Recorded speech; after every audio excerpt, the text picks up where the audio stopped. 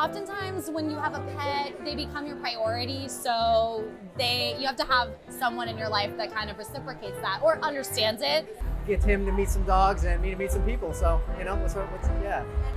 You know, I'm not into Christian dating, I'm not into random hookups, and so being a dog lover, I just thought that it was a wonderful opportunity for people that have a lot of love in their hearts to be able to find each other rather than just finding some random person in the park.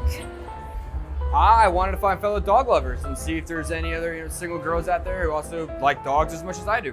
Be able to find someone who loves dogs, wants to be with dogs, appreciates our dog mom and dog dad extraness.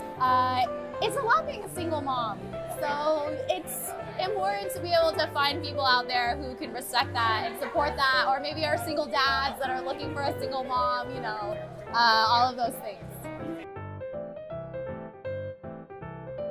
Gotta be kind and loving.